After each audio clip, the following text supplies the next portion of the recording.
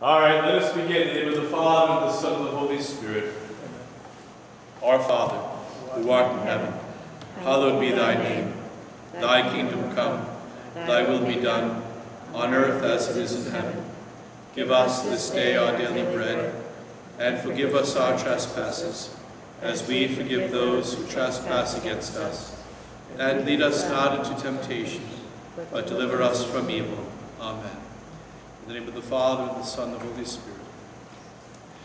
So I was trying to figure out this week what to start with, and I was going to go back to Mariology, but then I figured, well, let me just move on to the next part, and then we'll go back to Mariology later in later classes. I just want to get foundation set so we can then actually go deeper. So I thought tonight might be nice to talk about the work of the Holy Spirit. Right? We talk about the work of Christ. Jesus redeeming us from our sins. He obtains for us every grace, and by the gift of himself on the cross of Calvary. We talked all about Christology and the beautiful gift of Christ. And very soon we're going to celebrate those days of his death, his resurrection. And then we'll celebrate 50 days after Easter when our Lord sends upon the church his Holy Spirit.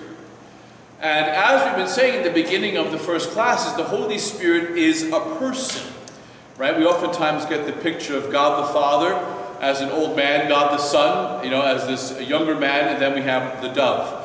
And so we get wrapped up the Holy Spirit as a person and have to see him as a divine person. He is equally God as the Father is God. He's equally God as Jesus is God. He's a co-equal person of the most blessed Trinity.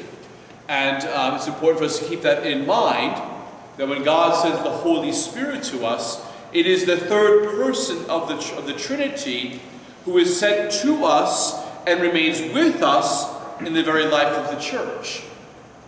So we speak in the Creed, we say we believe in the Holy Spirit, the giver of life. When we speak of the Holy Spirit as the giver of life, we talk about his work within the order of the sacraments. It's the Holy Spirit who gives us divine life, particularly through the sacraments. He is active within the church. We talk about the church being one, holy, Catholic, and apostolic. It's the Holy Spirit that makes the church one, holy, Catholic, and apostolic. It's his presence, that he is the soul, you could say, of the church, you could say, the spirit of the church. He is the gift of life that the church has in him. And so, when we talk about Jesus, we speak about Jesus redeeming us from sin. When we speak of the Holy Spirit, we speak about the Holy Spirit sanctifying us. So God the Son offers himself in sacrifice for us to redeem us from the slavery of sin and so forth. But it's the Holy Spirit who is then given to us to sanctify us, to make us holy. So the Father sends the Son sends the Spirit sanctifies us, unites us to Christ, and Christ unites us to the Father. So, remember back I talked about the Trinity of the breathing out and the breathing in, right? There's the breathing out of the Father sending the Son, the Father sending the Holy Spirit attaching himself to us, bringing us to Christ and Christ to the Father. The breathing out, and then the breathing in is grabbing us and bringing us into the very life of God. So there's a sense of self-gift of God to us. We unite to Christ, to the Holy Spirit unites us to Christ and to the Father. So love pours forth to the person, unites and draws the person into himself. Because what is love? Love is the self-gift of oneself to the other, but it's also the reception of the other person. So God gives himself to us, we receive him, we give ourselves back, and then we receive him. There's this coming into union with God. And so the sacraments are how the Holy Spirit sanctifies us. And so I want to go through is basically the sacraments, but then go through each of the sacraments and the fruits of the sacraments. Because the sacraments are a necessary part of the life of the church. And so the Catholic Catechism gives us the definition of a sacrament. You might remember this from the Baltimore Catechism days, those of you who had the Baltimore Catechism. But the sacraments are efficacious signs. Efficacious sign, what does that mean? It means it does what it signifies. It's efficacious. It does what it signifies. You pour water over the kid's head in the sacrament of baptism, the significance is washing. It washes the soul. It does what it signifies. Right? So efficacious signs of grace, and now grace is that free gift of God, grace, instituted by Christ. And that's essential because the sacraments are not something the church came up with and say, hey, let's get a sacrament. How many should we get? How about 7? That's a good number. It wasn't like the church came up with these, but the sacraments were instituted by Christ himself. And we can look to the scriptures to see where our Lord himself gave us the sacraments, by which he would give us divine life. So the sacraments are efficacious signs of grace instituted by Christ and entrusted to the church. That's significant. The sacraments are entrusted to the church, by which divine life is dispensed to us. We receive our divine life. We receive the graces of Christ from the cross through the sacraments, through the working of the Holy Spirit in each of the sacraments. That's where we receive the divine life of God. And we're going to see as we go through and do a little intro to each of the sacraments, those fruits of the sacrament, we're going to see how we receive divine life in those sacraments. What's divine life? The very life of God within us. We were created in his image and likeness. And so we are created for God. And so the human person is only fully, completely at peace and fully reaches what it means to be human by being like God, by entering into that divine life of God. So divine life is dispensed. It's given to us. The visible rites, meaning the ritual, by which the sacraments are celebrated, signify and make present the graces proper to each sacrament. So what does that mean? So when we're celebrating the sacrament, we're in the ritual of the sacrament. They signify, they make present graces. The graces of God become present in the ritual of the sacrament. If it's confirmation, the laying on of hands of the bishop and the anointing with the sacred chrism, sealing with the sacred chrism, the gift of baptism, confirming the original graces from baptism. It signifies it and it makes it present, the graces that that person receives. They bear fruit in those who receive them with the required disposition. So you have to have the right interior disposition, which we'll go over. Okay? But they bear fruit in our souls. And we're going to look at the different fruits of the sacraments. I think tonight we might be able to cover 3 of the 7, but we'll see what we can do. Okay? So we mentioned there are 7 sacraments. This was only challenged, the 7 sacraments were challenged in the 16th century. It was the first time the 7 sacraments were challenged by Martin Luther. Martin Luther rejected 7 sacraments. He kept baptism, kept confirmation, changed the understanding of the Eucharist, threw away penance, threw away marriage, anointing the sick, and pretty much priesthood. So, I mean, he had struggles. He was a very good theologian, and so Martin Luther began to challenge the fact that there were 7 sacraments. And he himself could not see where Christ instituted them, and so he just dismissed them. Which is why, as soon as you step outside the Catholic Church, you no longer have the 7 sacraments. Other than the Eastern Orthodox churches of like the Greek Orthodox, the Russian Orthodox, they're in schism with us. It's a division over the Holy Father, as opposed to the Protestant religions. They protested, primarily, one of the biggest things was the 7 sacraments. Okay? So, King Henry VIII wrote a document when Martin Luther broke away. The King of England wrote a document with his ghostwriter, St. Thomas More, on the defense of the 7 sacraments, defending the 7 sacraments. And then Henry had problems later, but anyway, it was only 500 years ago it was challenged. So for 1,500 years, it went unchallenged that there are 7 sacraments. Many of the evangelical churches only have baptism. Only have baptism. So we'll come back to this in a few minutes. We'll go through each of them, okay? So each sacrament has what we call both matter and form. Matter and form. So what's a matter for you? What's a matter? Matter is the things we use for the sacrament. For example, The matter for baptism, you need water, is one of the matters you need, and an unbaptized person. That's the matter for the sacrament. The form of the sacrament is either the pouring of the water 3 times over the person's head, or the dunking of the 3 times with the words, I baptize you in the name of the Father, and of the Son, and of the Holy Spirit. That's the matter and form that make the sacrament a valid sacrament. So if my matter is inappropriate, it's going to be an invalid baptism. I cannot baptize with milk. It doesn't work. I can't baptize with, we baptize you in the name of the Father, the Son, and the Holy Spirit. We just saw that big problem, right? Or I baptize you in the name of the Creator, the Redeemer, and the Sanctifier. Thank you for playing. Baptism must be done with either the pouring of the water 3 times over the head, or the submersion 3 times with the words, I baptize you in the name of the Father, and of the Son, and of the Holy Spirit. That's the matter, the unbaptized person, and water, with the form, was using the words, and the pouring or the submersion 3 times in the name of the Father, the Son, and the Holy Spirit. So this is important. So you can't, in other words, you couldn't baptize an already baptized person, because that person's already baptized. It can't be done a second time. So that's why we believe in one baptism for the forgiveness of sins.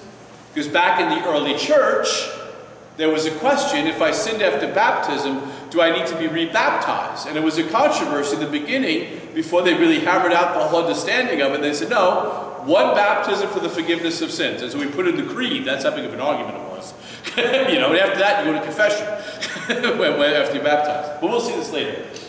So at Holy Eucharist, bread and wine is the matter, and an ordained Catholic priest. The form is the priest using the words, this is my body, this is the chalice of my blood. Matter and form is what's necessary for the sacrament. I can't say Mass with pizza. I can't use beer. It has to be bread and wine. There's a great story of, I'll tell you the whole story another day, but in World War II, there was an old priest who was celebrating Mass every day because he was in the Dachau, and some lady in the town was a friend of his who was a pharmacist, and she would bake bread in the size of pills and fill a jar with pills, well, bread baked the size of pills, and a jar with wine, put fake labels, and she bribed the guards to give this priest his medicine. And at night he would celebrate Mass, which is simply using his chest as an altar, as they're all laying on the bunks, all the priests around him, and he would just say the words of consecration, this is my body given up for you, this is the chalice of my blood. He just thought it was necessary for the sacrament because he couldn't get caught. And then it was a funny story that the next day he said they'd take the host and they'd go to the fence and he'd throw it into the garbage can in a paper bag, and there was a layman waiting on the other, because the priests were on one side, lay people on the other, and the layman would take the host out of the garbage and give Holy Communion to as many people as he could on the other side. So this priest was always celebrating Mass and distributing Holy Communion, even in the death camps of Dachau. You know, so anyway, matter and form. And we'll see these as we go through each of the sacraments. So 3 of the sacraments can only be given once. 3 of the 7 sacraments can only be given once. Baptism, confirmation, and priesthood can only be received once. You can get married more than once. Your spouse dies, or the marriage is clear, you know. You can get married a 2nd time, or a 3rd time, or if you're Johnny Carson, 8 times. So you can get married more than once. You can be anointed, the anointing of the sick, as many times as you are near death or gravely ill. And you can receive the Holy Eucharist every single day if you like. It's twice a day, actually. Once has to be at a Mass. And which one am I missing here? And confession. You know, you can go as many times as you like, as long as many times as you need. You know, just please, not in the middle of the night, don't call me that. Father, I should go right now. Well, I will. I'll hear your confession at 9 o'clock. But the 3 sacraments only once. You can only be baptized once. You're baptized, you're baptized. Once you're confirmed, you're confirmed. Once you're a priest, you're a priest. These 3 sacraments mark the soul. They leave a character on the soul. So if I could see the soul of a person who's baptized but not confirmed, I would see the mark of baptism on their soul. If I could see the soul of a person who's your souls, I would see two marks, the mark of baptism and the mark of confirmation. If you could see my soul, you'd see the mark of baptism, confirmation, and priesthood. Okay? Those are the three marks of the soul, you could say. The three characters given to the soul. So, if you break it down, priesthood has, we'll see this when we talk about priesthood, priesthood has three levels to it. There's three ordinations which a priest could receive. Diaconate is first, second is priesthood, third is bishop. The bishop has the fullness of the priesthood.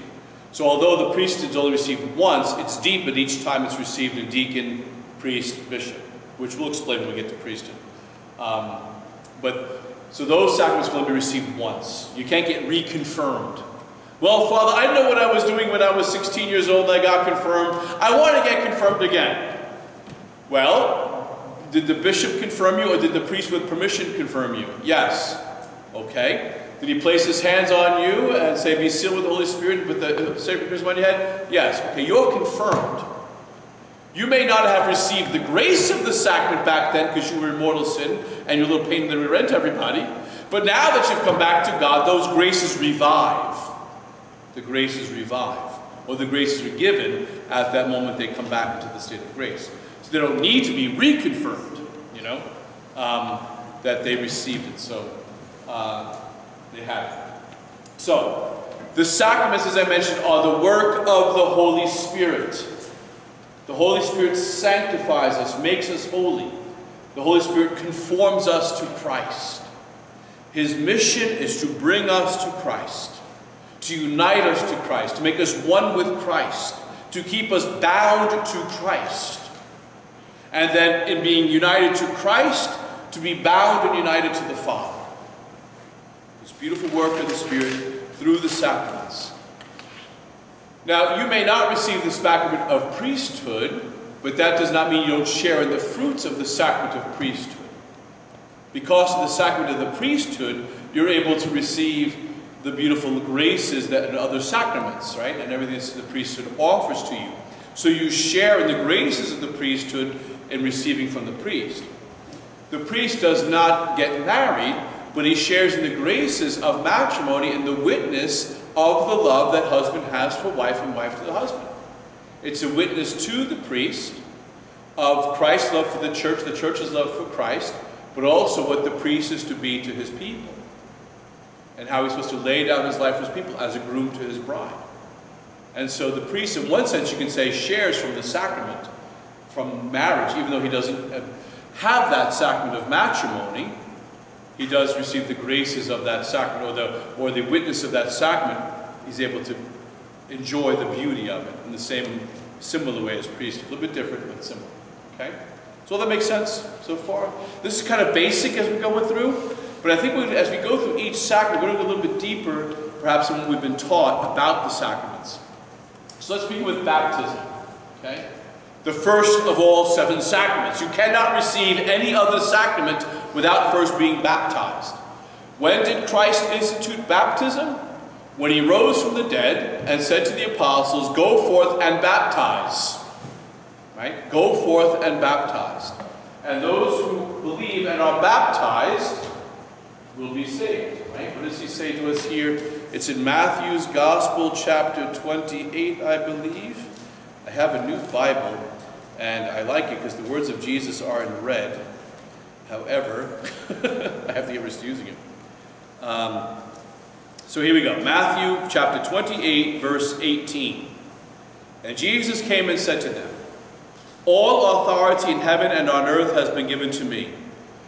Go therefore, and make disciples of all nations, baptizing them in the name of the Father, and of the Son, and of the Holy Spirit, teaching them to observe everything I have commanded you, and lo, I am with you always to the close of the age. So it's a command of our Lord Jesus Christ to go forth and baptize. And we see in the Acts of the Apostles, as Peter is preaching, people are converting, and Peter doesn't say, just accept Jesus as your personal Lord and Savior and you will be saved. He says, believe and be baptized. Believe and be baptized. Or when Philip encounters the Ethiopian eunuch, and explains to him the scriptures that he's reading, the eunuch says, well, what's to stop me from being baptized? There's water over there. And he goes and he baptizes them. Okay? Baptism is necessary for salvation. Those are words of our Lord Jesus Christ. Baptism is necessary. It's a key and essential sacrament that we are to receive, the grace of baptism. What's necessary for baptism? Like I said, matter is water, and a non-baptized person, the form, as I already mentioned, the pouring of the water or the immersion 3 times in the name of the Father and of the Son and of the Holy Spirit. Who can baptize? Anybody. Anybody can baptize. It's primarily the work of the priest and the deacon. In an emergency situation, anyone can baptize. My grandfather was never baptized. My great-grandmother converted to Catholicism, left it up to each of her kids to become Catholic, to be whatever faith they want to become, and all of them became Catholic except my grandfather. He dragged his heels until he was dying.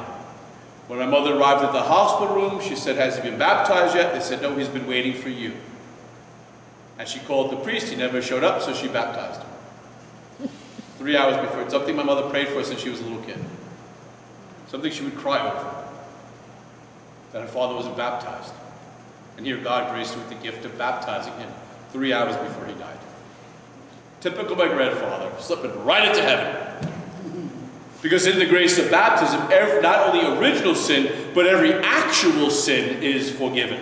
Every sin you committed is washed away. So like, that's a straight shot. Right into the glory of the kingdom. Typical of my grandfather. Doing everything last minute. So anyone can baptize. There are 3 forms of baptism. There's the regular baptism, the normal course, which is the baptism with water, and the ritual of the pouring, or the submersion with the 3 times Father, Son, Holy Spirit. There's also baptism by desire. Let's say you're Tom Hanks, you're a castaway on a desert island, you have nothing but your volleyball Wilson, and you desire to be baptized, you're dying, there's no one to baptize you, you die baptized by the grace of desire. Perhaps you always had the intent to be baptized, things didn't happen, you desire to be baptized, there's no one to baptize you, you die desiring it, you die baptized. Baptism with desire. The third one is interesting, we call baptism in blood, or baptism in fire, one of the 2 it's called. Baptism by fire or baptism by blood. This doesn't mean we pour blood on people or we set them on fire. That's not our way. So this is, you're not Catholic, you're not baptized. Someone comes up to you and says, do you believe in Jesus Christ? And you say, yes. And they kill you. You die baptized in your own blood. The baptism of fire. Has this ever happened? It happened about 5 years ago on the beaches of Egypt when ISIS took all these 20-something people prisoner. Remember, they're all in jumpsuits kneeling on the beach. Remember that picture? One of those guys wasn't Christian. He wasn't baptized. He was a Muslim, I believe. And they went up, they were killing him, chopping their heads off. They got to him and said, do you believe in Jesus? Are you a Christian? He says, their God is my God. Yes. And they killed him for the faith. He died baptized in his own blood. He was baptized in his own blood. So it does happen. This baptism by blood. It's an extraordinary grace that's given to people to be willing to die for Christ, even though they don't have the gift of baptism. How beautiful that is. So those are the 3 ways of being baptized. The normal, average way that you all get is the baptism of water. Desire happens, and then also blood. You might be dying in the hospital and incapable of communicating, and you want to be baptized, but you can't speak because you're paralyzed. You can't, or you know, and yet there's no one even knows that you want to be baptized, but you want to be baptized. You die baptized. Okay? So what are the fruits of the sacrament? What happens when we're baptized? Well, first of all, we have the remission of original sin. I like to use the example, like if we were to pull up the veil between heaven and earth and actually see what was happening at baptism, we'd be blown away. The sacraments are so simple, but yet if we could actually see what's happening in the simplicity of that moment, we would be so blown away we probably would not be able to stand in the midst of the glory of what's taking place. So the stain of original sin is washed away from the soul of that child. Washed clean. Secondly, an indelible mark is made upon the soul. So this consecrates the baptized person for Christian worship. They're marked, they're branded, kind of like a shepherd branding his sheep. The soul is branded with the mark of God. It's an indelible mark. You stand before God in judgment, and he sees the mark on the soul. That one's mine, into the sheep pen. Not the goats, the sheep. You're birthed into new life. You're given new life. New life in Christ. You go from the gift of human life to the gift of divine life. You're given the gift of divine life. You're adopted by God. To me, this is one of the most beautiful of all of them. You're adopted by God. We talked about this when we spoke about God the Father and the beauty of God the Father with each of the persons of the Trinity. But at baptism, we truly and really become God's adopted children, by which we're able to cry out, as St. Paul says, Abba, Daddy, because we've been adopted. St. Paul says not an adoption in paperwork, but an adoption in blood, the adoption blood of Christ. And so it's that beautiful reality that we enter into the family of God, which also gives us the ability to call Mary Mother, because of the adoption we receive. The Holy Spirit grants us those graces, and we're brought into Christ and adopted by God as His. We become a member of the church. A member of the church at baptism. We're grafted onto the body of Christ, the church. So we begin to receive the divine life, the gifts of the Spirit, through being grafted into the church. So if I take, like I have no finger here, and I graft onto my new finger, and now I have a full pinky. That pinky and the pinky is receiving all the life that's coming from my body through that pinky, right? It's receiving life. It orders everything else. It's united to the body. We are grafted onto the body of Christ, the church. Become one with it. We come to participate in the universal priesthood of Jesus Christ.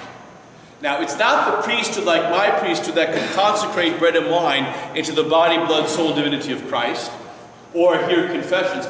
It's the priesthood of Christ of the ability to be so united to Christ I can offer myself to the Father, offer my sacrifices, my pains, my aches, my inconveniences, in union with Christ to the Father to draw down grace upon the world. In the gift of the holy sacrifice of the Mass, I offer myself with Jesus to the Father. It's kind of like when if you ever seen the old Mass, when the altar servants would serve Mass, the priest would hold up the Eucharist, and the altar boys would be kneeling behind the priest, and they'd grab the back of his vestment and hold up the back of his vestment. They were being symbolic of the people of God who were offering the sacrifice with the priest, holding on to his tail, onto the coattails, literally, of the priest.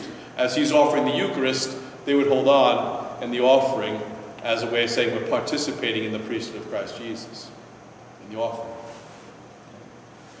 We're infused with the virtues of faith, hope, and charity.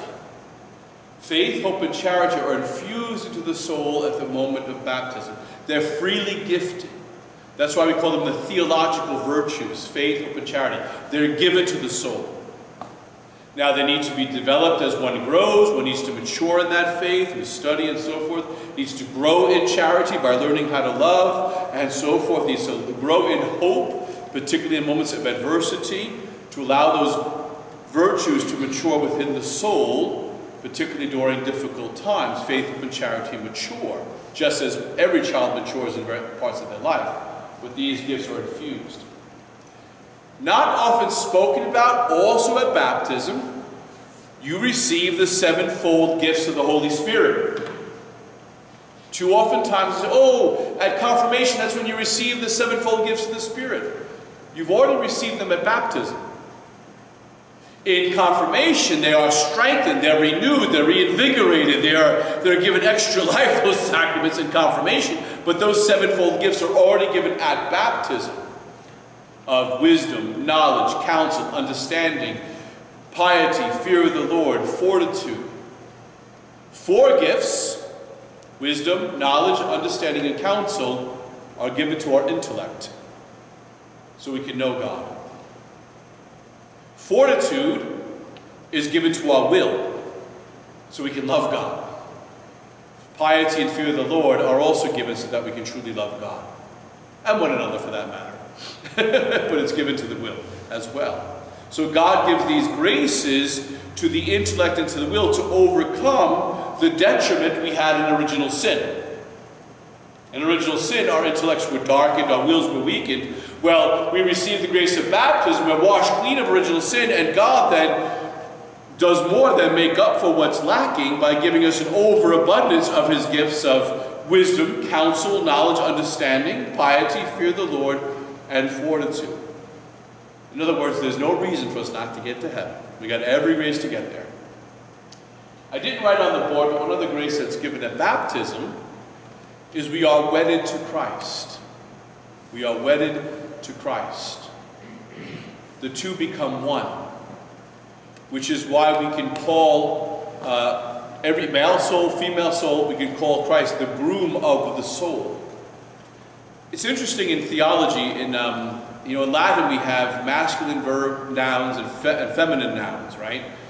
The soul, if it was technically speaking, it should be animo if it was a man's soul, and anima if it's a female soul. However, in Latin, there is no masculine form of soul. It's anima, it's always feminine, the noun. Because the soul, the human soul, is always feminine in the sense that it always receives and conceives the gift of God in relationship to God.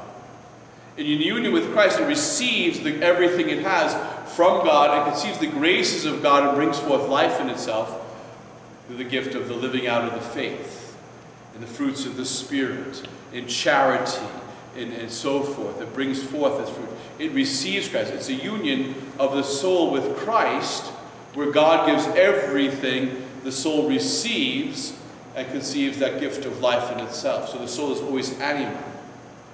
Even in the male soul, you have to think outside sexual terms, but in the terms of relationship of the gifting and receiving in that marital relationship.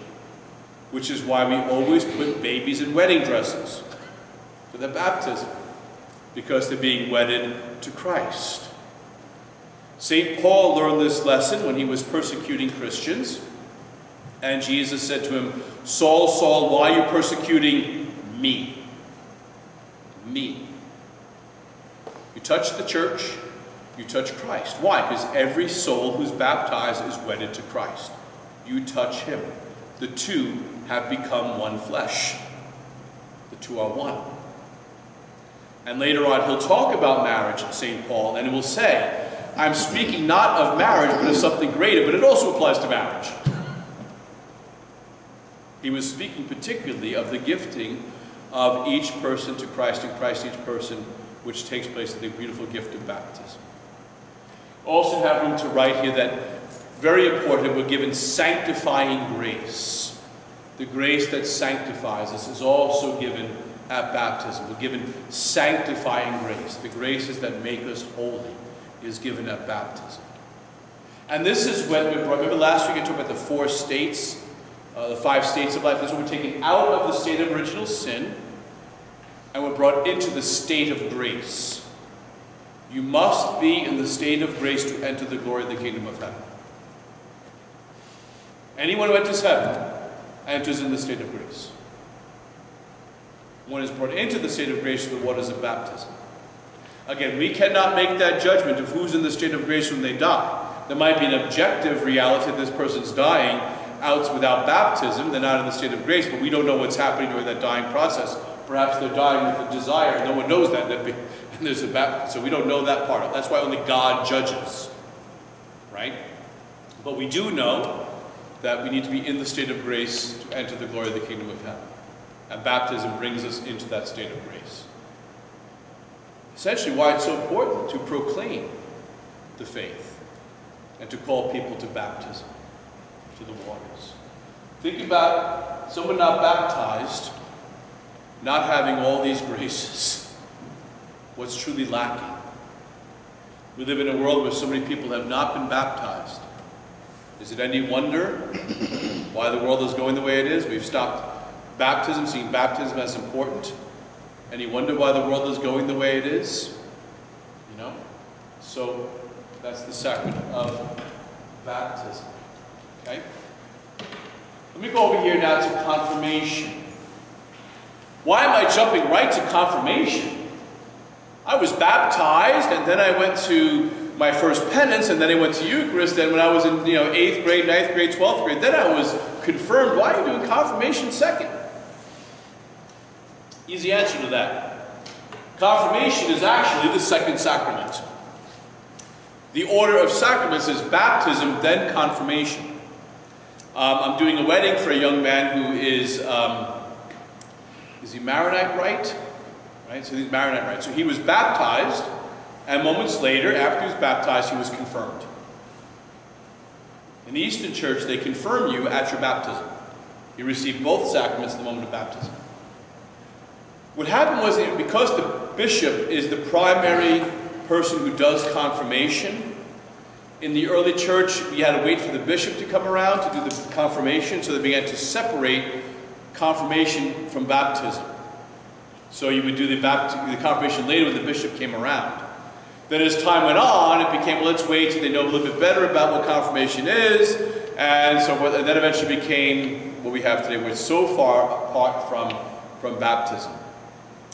I have a particular problem with confirmation being so late. This is my personal opinion. Because of the graces we receive at confirmation, I think it's unfair to send somebody into middle school these days without that grace of that sacrament. So it's no problem for a young person to understand the sacrament of confirmation so they can have them be confirmed so that they can have the necessary graces to get through junior high and high school without losing their faith. It's very hard when somebody has gone through our particular society to 11th grade to somehow now undo everything the world did to give them, to confirm them when so much has already gone on in their souls, so in their lives. In other words, I think they need the graces of confirmation much younger. So confirmation, the matter is a baptized person. You can't confirm a non-confirmed person, non-baptized person. If a person is not baptized, they can't receive confirmation. Why? Because confirmation completes the sacrament of baptism. It deepens and increases the baptismal grace. It's called confirming because it's confirming the grace of baptism. It is not the day I choose to be Catholic. Now, if I'm older and I'm receiving the sacrament, then yes, I have to say, I want to live the faith, I need to profess the creed and so forth. But that is not essential for the sacrament in the sense that I can be confirmed as a child, as a baby. Right? So it's not, okay, now I'm going to be a mature adult and choose Jesus as my personal Lord and Savior and get confirmed. We've been teaching that since the 60s, and that's incorrect. It's the completion of the sacrament of baptism. So the matter is a baptized person, and they need a bishop or a priest with the bishop's permission for the matter of the sacrament. The form is the laying on of hands and the anointing with the sacred chrism, and the bishop says the words, or the priest with the bishop's permission, be sealed with the gift of the Holy Spirit. Very simple. Now, back in the days when some of you were confirmed, the bishop smacked you. Why would the bishop smack you? Because now you're going to war. Be ready. You know, be ready. A Rodney Dangerfield line just popped into my head. I was so ugly as a child, the doctor smacked my mother. Anyway. Sometimes I have these comedy things going in my head. So as I said, the priest can do a confirmation with the bishop's permission. He needs to be delegated. Unless it's a person that the priest is bringing into the church, then the law of the church automatically gives the priest the ability to confirm them. So in the past year since I've been here, we had 2 people who were not Catholic, who were basically practicing the Catholic faith for years, decided to become Catholic, so I was able to welcome them into the church and confirm them, give them their first Holy Communion. Okay? The fruits of the sacrament. There is an increase and a deepening of baptismal grace. So everything we received here is now increased and deepened. It's increased. It's like turning up the volume or opening up the faucet. It's increased and deepened. There's a deepening of one's roots in the divine filiation, a divine sonship, that a divine childhood of God. It increases, it deepens the relationship with the Father. The Holy Spirit is able to flood the soul more powerfully through this sacrament and allow us to have that crying out of Abba, Father. There's a firming up, a strengthening of the unity with Christ. We receive the unity here, but this firms up that unity. Kind of fills in the cracks, you could say. Puts more some glue in some of the cracks that might be there. There's an increasing of the sevenfold gifts of the Spirit. An increase. We already have the gifts, but now they're increased. The gifts of the Spirit. We'll come back to that. So increase of the sevenfold gifts. The primary gift of the seven gifts given increased at confirmation is the gift of fortitude. The gift of fortitude is primarily the gift given at confirmation. Okay? So as I mentioned, it strengthens the bond with Christ and the mission of the church. In that fortitude, you are also bound to the church in a more full way where you feel more, there's more of a increase of the grace to be involved in the mission of the church. That's why we're trying to get the confirmation students involved in things going on in the church, because now they're given the grace to enter into the mission of the church, of making Christ known and loved in the world. Mission of the church. Okay? So here, special strength to do the following things. The fortitude, with the special strength to, one, spread the faith. The strength to spread the faith. Secondly, the strength to defend the faith. The strength to defend the faith. By both word and action, as a true witness to Christ. The third, to confess the name of Christ boldly. To confess the name of Christ boldly. That gift of the sacrament gives that person the graces to be able to spread the faith, defend the faith, and to confess the name of Christ boldly. And fourth, to never be ashamed of the cross. To never be ashamed of the cross. What do we mean by that? Well, the beauty of the cross of Christ Jesus, and to be ashamed of the beauty of what Christ did for us on the cross, but also never to be afraid of bearing the cross. To have strength to bear one's crosses in life. The strength to be able to do what needs to be done when it's time to do it. That grace of true fortitude to step up at the moment and to be counted. I thought of tonight of maybe showing a clip of the movie, but I didn't get a chance to set it up. If you haven't seen the movie yet, I do recommend seeing For Greater Glory. For Greater Glory. It's this movie, true story, about the Cristeros in Mexico and how they rebelled against the government when the government tried to suppress their faith. And they show the martyrdom of several martyrs. Blessed Anacleto, who was helping to work the underground and to assist people, and how he was killed on the rooftop, a layman. Father Cristobal, who was shot and killed in front of his church. In the movie they show him saying to one of the other martyrs, he says his little boy is only 14 years old, he says, "Come Father, hide, run with me, you're gonna have to hide." And he says, "Posilito, I'm too old to hide." And he tells him there's no greater glory than to die for Christ.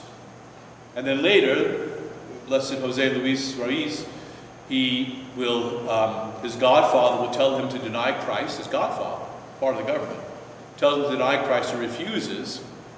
And so they cut off the soles of his feet, telling him to deny Christ. He keeps crying out, "Viva Cristo Rey." They make him walk to his grave with the soles of his feet cut off. Along the way, he sees a friend of his on the side of the street as the guards are at his side, And he says to his friend, never has heaven been so easily achieved. And they walk him to his grave. And his parents are standing across the grave.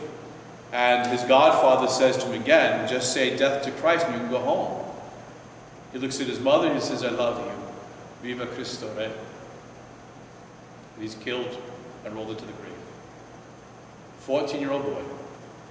Beautiful martyr of the faith.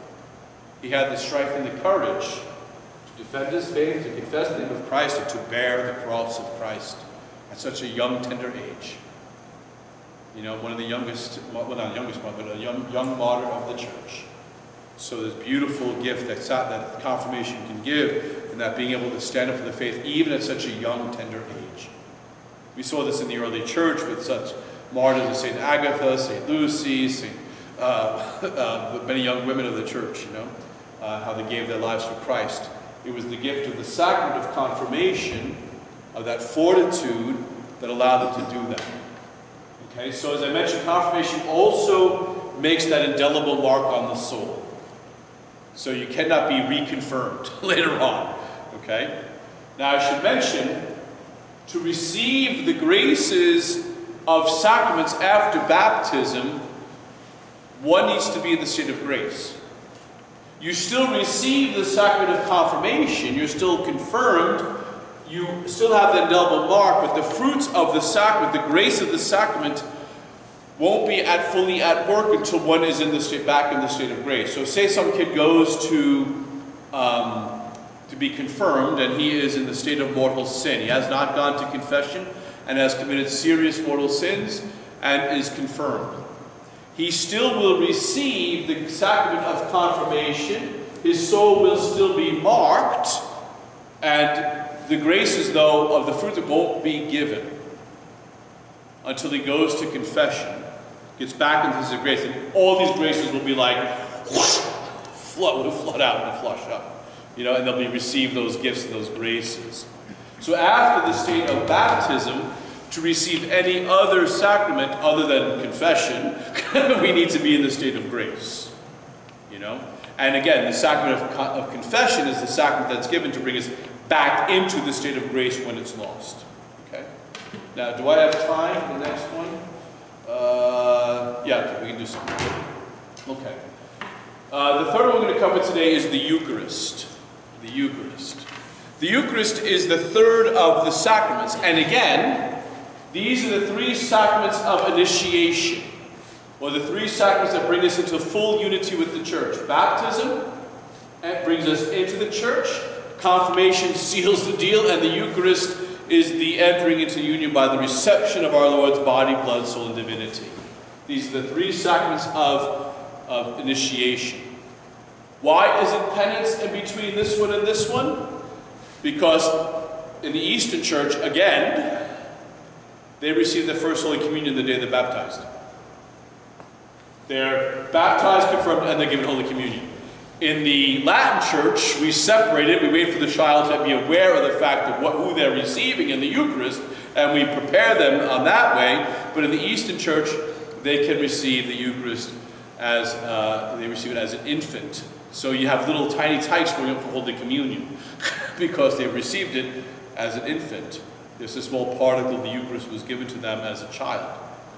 I have a nice story with this. A friend of mine went to baptize this child who was dying. The child had some chromosomal disorder, and the parents were very devout, but very distraught. He got called to the hospital. He went in there and he baptized the baby.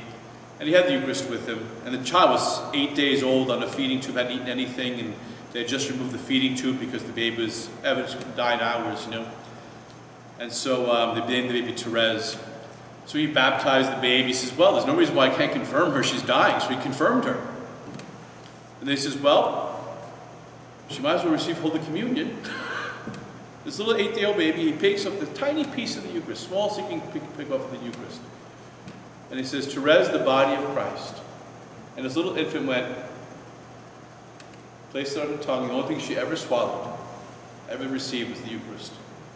And then she died hours later that evening, having received all the sacraments. And just the fact he said it was just so beautiful. He's like, as soon as he held it up, she opened her mouth to receive, as if she knew it was Christ. You know? That's where you probably see the gift of knowledge given to such a little infant to be able to recognize Christ at that moment of her life, you know? Truly a little saint, right? So the Eucharist. Again, in the Latin Church, we wait till a child is old enough to discern the difference between mere bread and the body, blood, soul, and divinity of Jesus Christ. So the matter of the sacrament, bread, period. Nothing added to it. No salt, no sugar, nothing added. Just plain bread, which is why it has no taste. The Eucharist has there's nothing added to it. Flour and water, that's it. And then wine. And it has to have a certain amount of alcohol because it has to be wine. So there's a percentage of alcohol. Because Jesus used bread and wine. We do what Jesus did. Do this in memory of me. He didn't say take some cookies and some grape juice and pass it around. In Protestant services, they will pass around crackers and grape juice to imitate what Jesus did. They're only imitating a kind of thing that Jesus did. For us, we're not just playing like, let's all play Jesus and the Apostles. For us, the priest is taking bread and wine and repeating the words of Jesus because of the gift of his sacrament as a priest. He's transubstantiating the bread and wine into the very body, blood, soul, divinity of Jesus Christ. Because Jesus said, do this in memory of me. Do what? Take bread, take wine, and command it to become my body and blood. Right? So, it has to be bread and wine. I think I told you about that down in Tennessee. So like the buckle of the Bible Belt, all the Baptists down there. And you're not allowed to drink alcohol. And they said, you always know the Catholics, because in the liquor store, they're the only ones talking to each other. So bread and wine is and also a validly ordained priest. A validly ordained priest. When I say validly ordained, he has to be a Roman Catholic priest ordained by a bishop who has the apostolic succession from the apostles, right? So our bishops are purebreds, right? The bishops had the laying on of hands, of the handing on of the authority, of the going back to the apostles. Our bishops can trace their lineage back to the apostles of the laying on of hands. So they're purebreds. Bishops actually have a pedigree. They can look up their pedigree of who ordained them, who ordained them, who ordained them, who ordained them, who ordained them, and they can go back to the 12. Because Catholic Church is great at keeping records. So we have that descendancy. So a validly ordained Catholic priest. The form are the words of institution. The priest must say, this is my body. This is the chalice of my blood. I cannot say, this is the body of Jesus, nothing happens. This is the blood of Jesus, nothing happens. The priest is speaking in persona Christi, in the person of Christ. And so the words he must say is, this is my body, this is the chalice of my blood. Those are the words of institution that are necessary for the sacrament. Necessary. If he fudges with them, there's no sacrament. So we have to make sure that the priest does it right? Says it right. So, as they tell us, look at the book, do what's in red, say what's in black. End of story. So the words of institution. Okay? Now, what are the fruits of receiving Holy Communion? An increase of union with Christ.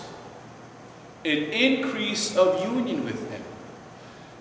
The word Holy Communion, coming into union.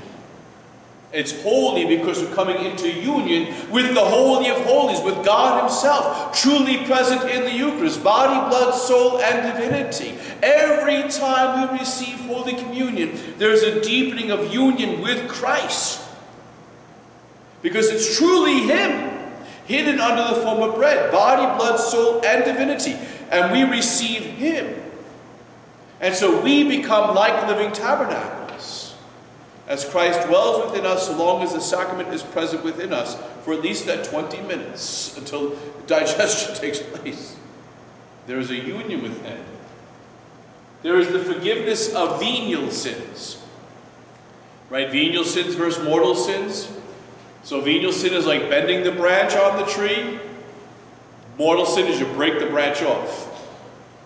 Right? You can bend that branch where it's not getting the full life at the end of it, but it's still hanging on. It's still got life from the tree. Once you break it, it's a mortal sin. Right?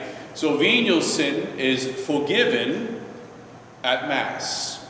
That's why in the beginning of the Mass we have the penitential rite. We call to mind our sins, and venial sins are forgiven in the beginning of Mass. Okay, then we have the preservation from grave sins, not of grave sins. Preservation from grave sins. It strengthens us in temptation in committing grave sins. The more we receive the Holy Eucharist, the more we're attentive to receiving the Holy Communion, the more we're praying and receiving, the stronger we will be in the face of committing grave sins. We will not fall to them if we're being faithful to the Lord that way. Fourth, strengthening of bond of charity between the communicant and Christ. So your love, the charity, your love for Christ will be strengthened through the gift of Holy Communion. Your love for Christ is strength, that charity, which then of course, in that loving of Christ more, you're going to love others more. Because the strengthening of the bond of charity. And then finally is the strengthening of unity with the church. The bond of unity with the church is also strengthened in the beautiful gift of receiving of Holy Communion. So to wrap up for this evening, just these first three sacraments of initiation, and talking back to the Holy Spirit in giving us divine life, we see the working of the Holy Spirit just in these first three sacraments in trying to bring us to Christ, into Christ, one with Christ, and strengthening that bond so that will not be broken. These two sacraments brings us into the life of Christ, seals our life with Christ, and then nourishes our life with Christ. It's the Holy Spirit at baptism that is communicating the graces that are uniting your soul to Christ's soul, that's allowing you to cry out, Abba, Father. All these gifts that are being, it's the Holy Spirit at work at that moment. When I'm blessing the waters of baptism, I'm stirring the waters, I'm calling the Holy Spirit down upon the waters, so that through those waters the graces will be communicated. The Holy Spirit is marking the soul at confirmation, giving you the strength and the courage to spread the faith of Christ, to defend the faith of Christ, to be bold in proclaiming Christ, to even stand strong in the face of adversity for Christ, binding you more strongly to Him. And even at Mass, the priest puts his hands over the gifts and calls down the Holy Spirit over the gifts. It's the Holy Spirit working through the priesthood that then transubstantiates the bread and wine into the body, blood, soul, and divinity of Jesus Christ. It's the Holy Spirit doing that at the Mass. So then when you're receiving Christ, you are receiving Christ, and that union is with you in Christ, but that came through the working of the Holy Spirit to bring you into one with Christ, to strengthen you in Christ, and to nourish you with Christ. So we're talking about the sacraments, and it's being given that divine life from the Holy Spirit, the third person of the Trinity who came to us at Pentecost. Pentecost was not just, hey, let's all speak different languages together with tongues of fire on our head. There's far more to it in Pentecost, because the Holy Spirit doesn't withdraw back to heaven. The Holy Spirit stays with us always to the end of the age, in the life of the church, and bringing souls into Christ, confirming them in Christ, and nourishing them in Christ.